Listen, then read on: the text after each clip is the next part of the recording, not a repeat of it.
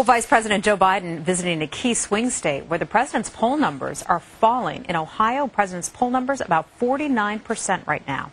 People hurting before the recession hit. The vice president appearing in Cincinnati today making the case for the White House's stimulus spending amid reports of another stimulus plan that may be in the works. I get asked all the time, where's the money going? Is it doing any good? Well, one of the reasons we're here, stand here, look at this old building, American Can building. Right now, it doesn't look like someplace anybody want to live soon, but I tell you what, it's going to provide a heck of a lot of nice housing for local families. For a response to that, we're joined right now by the House Minority Whip Eric Cantor. He's a Republican congressman from Virginia. Good morning, Congressman. So what is your reaction to Vice President Biden? He's out there in Ohio. He's saying basically give this more time to kick in. Give the stimulus plan just a bit longer. Well, you know, I think clearly we're at the point now, about 5 months after the passage of the spending bill, that the administration is realizing that it's not working. That frankly the stimulative effects that were intended have not come to fruition. And in fact, promises were made that we wouldn't go over 8.5% unemployment.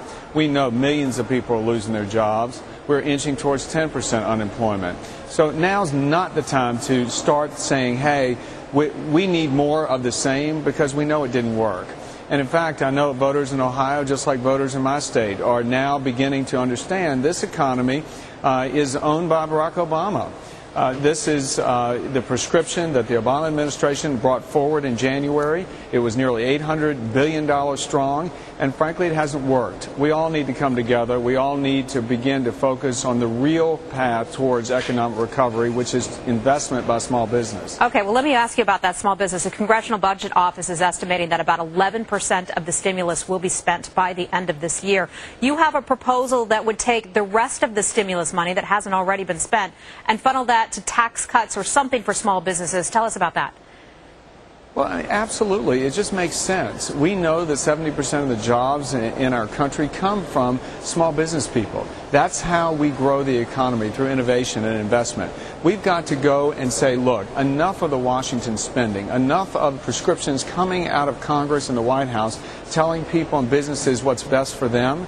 We can't take any more of this.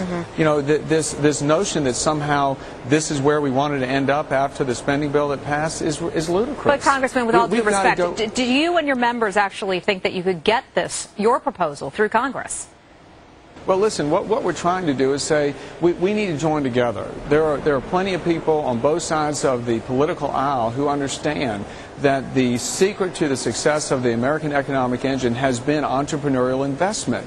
We've got to look to the small business people to get the confidence going again. That's why we want to provide them with tax breaks, with incentives, to put their capital back to work so that people can start to realize some kind of economic security again. Briefly, let me just ask you, pardon me for interrupting, we're short on time. Let me just ask you about the prospects of a Stimulus 2 plan. That's something that's been talked about a lot in Washington now. President Obama has said nothing is off the table. Could Republicans really stop that? Well, listen, first of all, saying economic stimulus 2 indicates that perhaps we had a stimulus 1. I think the position clearly now is that spending bill was not stimulative. We've got a plan.